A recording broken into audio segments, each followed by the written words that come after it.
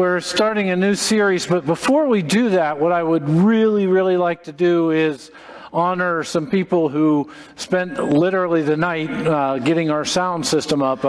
Mark Kish is up in our tech booth along with Jim McGregor. They were here till 3:30 in the morning this morning getting us a sound system. And doesn't that sound great? Praise God. Thank you. So we're starting this new series called The Walk, and it's really dealing with what I would call the 5 essential practices of a vibrant life in Christ. And it's based on Adam Hamilton's book, The Walk, and you heard we're going to have a class on Wednesdays. If you're interested to be a part of that, or maybe the dinner beforehand and go to your regular class, either one, there's a sign up when you leave today to do that. But today we're going to talk about worship. That's the very first of those essential practices. In her book called Reaching Out Without Dumbing Down, Marva Dawn says there are 3 goals of worship: praising God, building up the community, and nurturing the believer. So it goes without saying that this is a great beginning place for our understanding of this essential practice. Nehemiah 9:5, so we hear this command: stand up and bless the Lord your God from everlasting to everlasting. Blessed be your glorious name, which is exalted above all blessing and praise. As in the beginning of our walk, we start just as we started with the beginning of our life in Christ, which is worship. Let's pray. Almighty God, all vulnerable God, we come to celebrate with you and to understand your way each and every week. We come to worship you. And yet sometimes there are things in the way that keep us from that place. Whether it be our guilt or our past or maybe our busy week or whatever it is, Lord, we would ask that today you would help us to begin this walk with you by this essential practice of giving you the glory, of giving you praise for what you've created in this world and in us. So help us hear your wisdom. Help us to follow your way. Help us along this walk. In Jesus' name we pray. Amen. So Adam Hamilton talks about worship, and he talks about worship being 3 different words that are used in the Greek in the New Testament that describe what worship is. And it gives us a little more definition than us just throwing the word out there as worship. And it's quite interesting. By the way, I happen to know that Adam Hamilton has at least 2 people that does research for him, so I'm happy to steal his stuff and not feel bad about it. I always give credit to where I get my information, but his work is always detailed and it is always profound. So I'm happy to share some of his thoughts. The very first word that comes up is proskune. Proskuneo means to bow or kneel or to prostrate oneself. In other words, to lay down before God is what prostrate means. And so that very first word, proskuneo, is the action of bowing down. But it's interesting because this word is also the same word that describes loving or worshiping someone to the point of like a dog licking a master's hand. Have you ever seen a dog excited when the master gets home or their owner gets home? Master seems like a strong word. When the owner gets home, they just go nuts, right? They come, oh, look at her back. I didn't think you were coming back. Oh, yay, praise. That's the same kind of word this proskuneo is for worship. That's the kind of worship it's supposed to be. It's something exciting like that. Anybody have a dog like that? Or a cat? Or a cat will be kind of like, yeah, I love you. But dogs, man, they know, put it all out there. And so that, you know what that feels like then, to receive that kind of excitement or that kind of actually worship from your puppy. That's a pretty cool thing. thing. So that's one aspect of worshiping. And then the second word is sabomei. I can't say these Greek words very well. Sabomei, which means deep reverence. It means that fall back and bow kind of, oh my word, what a great God we have. Have you ever had that moment where you just went, oh, great is our Lord? A lot of times we feel that when the praise music's here and we just feel the Spirit in this place and we go, ah, praise you, God. That's that kind of thing. It's also, I believe, that same kind of feeling that the cathedrals that we see all over Europe were built for. Cathedrals were built with these momentous high ceilings so we could feel the immensity of who God is. It's that kind of worship that we step into, a cathedral-like worship that we see not only the cathedral, but then we go outside and we see the world and we see this is an immense, amazing God. Praise you, God. Does that make sense?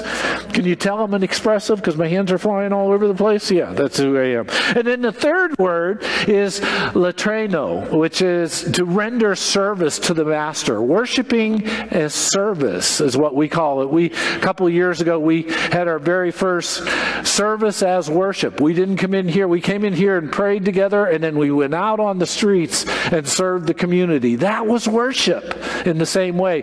The same word, latreno, is also the word that liturgy or liturgist comes from. So whenever we enter into liturgy, when we say a prayer together or we say if we do communion and then read the liturgy, then we are worshiping in word and way along the way. And we're serving in God with that kind of word. Now, at the same time, Adam Hamilton says there's two dimensions of worship that are found in Psalms. The Psalms are songs of worship. That's really what the book of Psalms is all about. I have to get this phone out of my pocket. I'm just so afraid it's going to ring. Sorry.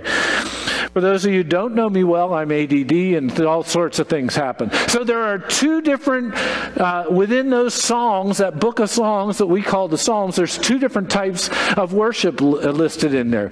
There is the I Psalms and the we Psalms. The I Psalms are like the 23rd Psalm. The Lord is my shepherd, I shall not want. He maketh me lie down, right? That's an I Psalm. And then the other one is more like what our passage from today was, Psalm 100. It starts out and says, make a joyful noise unto the Lord, all the earth, right? All of us together. Let's do it together corporately. So it kind of defines what worship is like in a couple different aspects. It defines what personal worship is like. Our personal prayer is our worship. When we pray that psalm, the Lord is my shepherd, we're praying, and that becomes our personal worship. It isn't selfish. It is a response of thankfulness that we would just go out and say, praise you, God.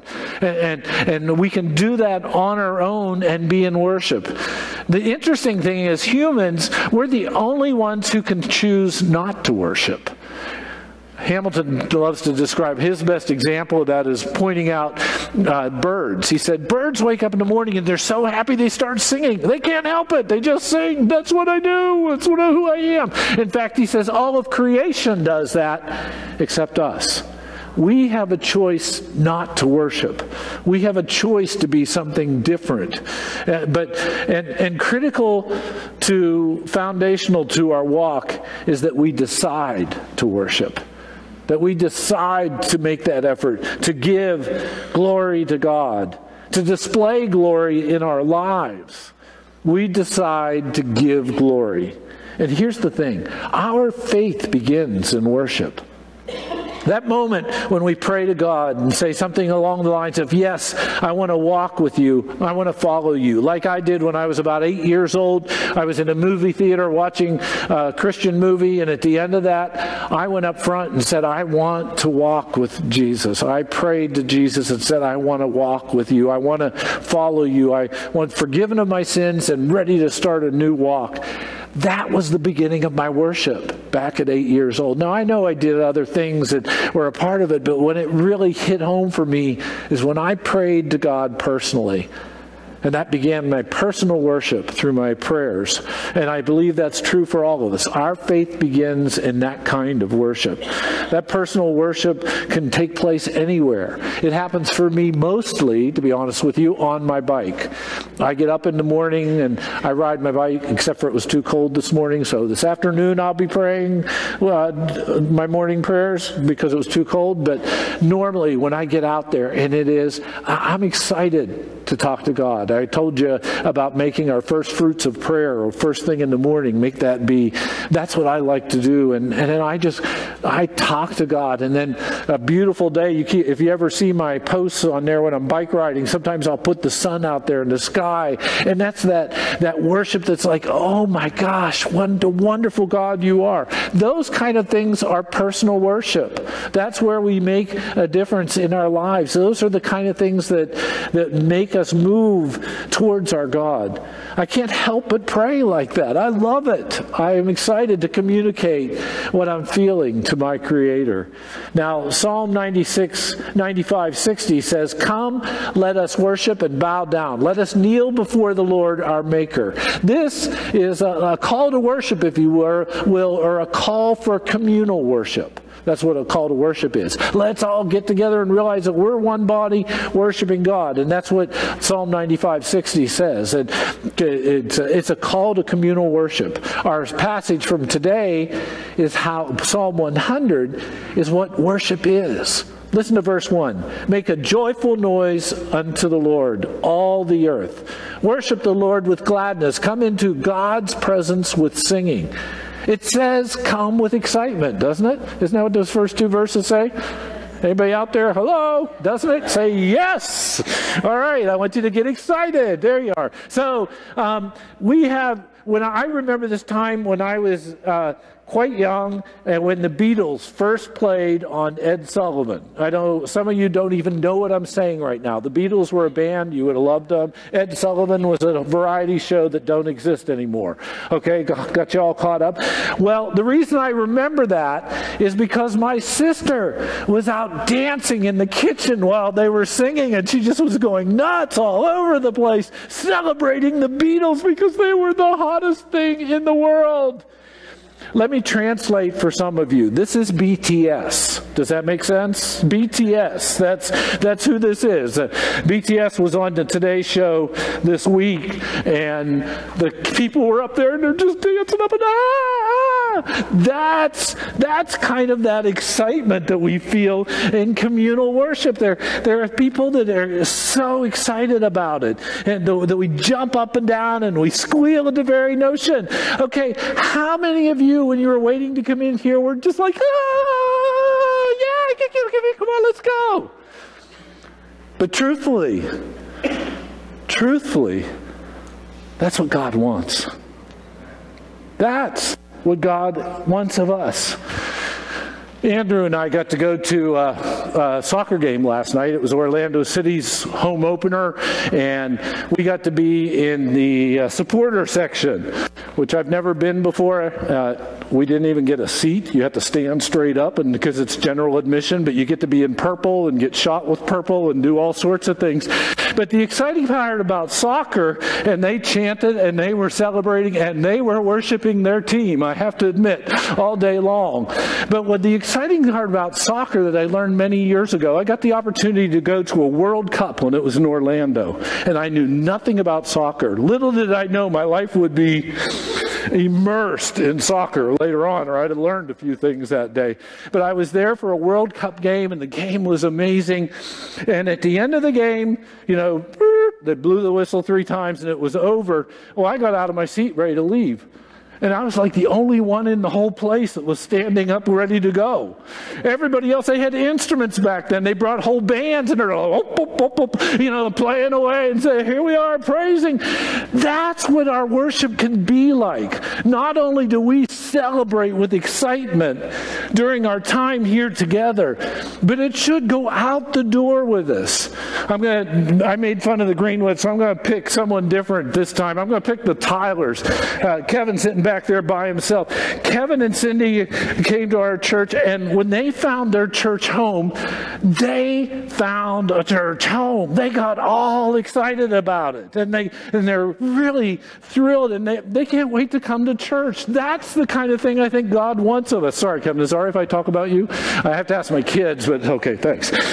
Cindy's not feeling well. They're passing the flu back and forth, so she'd really rather be celebrating. I know that. But that kind of enthusiasm for, we kind of been coming here. I've been here 12 years, and I come through the door, and I think, okay, we start with the first service, we start for the second. No, they teach us, and they impact us by making a difference. And that's the way the Greenwoods are, too. I know they're here again, but that's just the kind of thing. Jerry Weeks, in her eyes alone, is like a dog wagging its tail. Amen? That's who we are. That's what God calls us. That's the kind of thing that we need to learn to wag our tails. Amen? Wag our tails to the glory of God. That's what it's all about. Not only that, but to do it here and there for the glory of God. It's one thing to do it here. It's like being in the supporter section. We all do it together, and if you don't, gosh, this guy came up to me because I wasn't singing oopa, ooh, la, la, la, whatever. I didn't know the words, and I'm in the supporter section. He goes, come on, you got to sing. And I said, I got to preach in the morning. He said, if you sing, we'll win, and then you can praise God in the morning. So that's the kind of praise that we want in our lives, is that kind of thing that continues on out the door. I think we do that a little because we love each other in community here together. But what would it look like to worship beyond the benediction with gladness? Hebrews 13:15 says, through him then let us continually offer sacrifice of praise to God. That is the fruit of the lips that confess his names. What if we didn't go back to our routines so quickly? Or what if we didn't go back to our problems right away? Now, I want to tell you, the Hulchers aren't here, and we're really sad about that, but the Hulchers take whoever they met that day to lunch. They all go to lunch that day. Hulcher's lunch, I'll call it, is worship. Amen? That's the kind of thing we want to do, is to live and breathe in worship of God. That's where God calls us to be. Now we go back to Psalm 100. In the 3rd verse, it says, know that the Lord is God. It is God that made us. We are God's, and we are God's people, and the sheep of God's pasture. This is that reverent realization of what God has done. This is that second word of worship, realizing that God has made us. Psalm 139:14 gives us appreciation for what God has done, both individually and corporately. It says, worship God with an awe and wonder, basically. Listen to the words. I praise you, for I am fearfully and wonderfully made. Wonderful are your works that I know very well. Have you ever thought about how you're made? Have you ever thought about how the body works and what that's all doing? That's phenomenal. That's worshiping God when we realize what God has done. Amen? Amen. That's what God is calling us to. So worship with excitement when we get here. Reverence when we walk through the door and say, oh my gosh, look at these beautiful people I get to spend the next hour with. Is that what you think? No, not very often. But maybe we should, right? That's what we should do. Or maybe it's going out of the door and helping someone today and serving God with joyful worship along the way. That's where God calls us to. And we are called to be celebrating. Verse 4 says, enter his gates with what? Thanksgiving. And his courts with praise. Sorry, you didn't have the clue up there. Enter his gates with thanksgiving. Come on. Enter his gates with thanksgiving. Amen. That's where he calls us, in his courts with praise. Give thanks to him. Bless his name. The doors are open the moment we open our eyes. Not the moment the doors back here open, but that's part of it. That's part of when we come through these doors. And why do we worship? Verse 5 says it beautifully. For the Lord is good. His steadfast love endures forever, and his faithfulness to all generations. That's the God I worship. Amen? And that's what we're called to worship. So worship with excitement when we get here. Come through the door excited, reverent for what's going on. Serve the Lord. And John 4:23 and 24 said, "But the hour is coming and is now here when the true worshipers will worship the Father in spirit and in truth. For the Father seeks such as these to worship him. God is spirit, and those who worship him must worship in truth and spirit, in spirit and in truth."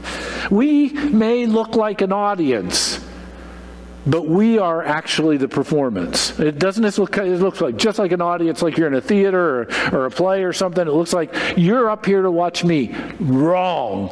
God is here to watch us praise God. Adam Hamilton says it this way: "Our praise is not merely in words, but from the heart and with every part of our being. We are meant to be a living hallelujah, in seeking to give thanks, to praise God, not only with our words, but also with our lives. Rendering our worship to God, we find communion with God and the grace, strength, and love to live as his people." That's what it means. That's what we do. God is the audience of our praise. Amen? It's not entertainment for the masses. It's praise to God. The band is great. Weren't they wonderful this morning? They were powerful. But that's praise to God. That's what you're clapping for, is praise to God. Let me close with final words from Adam Hamilton. We were created to display God's glory. Our lives are only properly oriented when we are seeking to give glory to God, honoring, revering, and recognizing God as the source of our lives. Our praise is not merely in words, but from the heart. So we find communion with God, and we find grace and strength and love to live as his people. That's what the walk with God begins with. Amen? And amen. In the name of the Father, the Son, and the Holy Spirit.